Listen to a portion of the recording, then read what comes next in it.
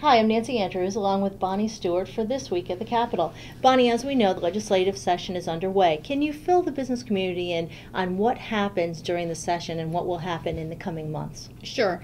We start off the legislative session with the governor giving his inaugural address.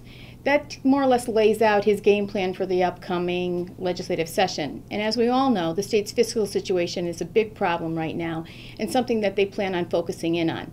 Unfortunately, that budget address doesn't happen until February 16th. So until then, not a whole lot happens in terms of the spending and taxes issues. So right now we're seeing all the other committees up at the Capitol, such as insurance, labor, education, start to raise, vote to address further or discuss further the different measures that they plan on taking up during the legislative session. So what measures have they brought up so far that are of importance to the business community? A number of measures have been, as we call it, raised, so they voted to discuss them further, but not a lot of information is available on those measures. That's because they raise what's called a concept. So they literally say, we're going to vote to discuss an act concerning an achievement gap, but we don't know what's in that bill. As we get that information about what's the guts of the bill, we'll share that with everybody. But at this point, we really only know a little bit of information about 3 committees. The first 2, insurance and labor, unfortunately are bad news.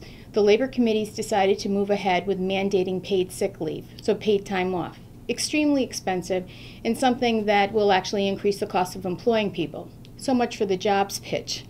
Unfortunately, the insurance committee's done something similar too.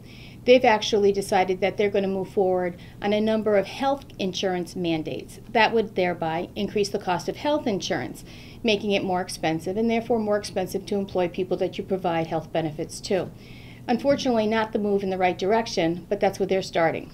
On another side, though, the Education Committee has decided to move forward on an important measure, and that is trying to close the achievement gap with our high school students. And so that's very, very positive and something that we very much appreciate them trying to address. Okay. And of course, we want to urge business people to get involved.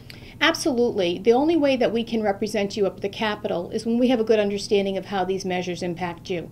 So we'll be keeping you informed through our website, CBIA.com, and through the different publications we send out. But we'd like you to respond. When you see something that you care about, let us know. Let us know how it impacts you, whether it be positive or negative, and make sure you communicate with your legislators about those issues as well. Thanks, Bonnie. Thank you.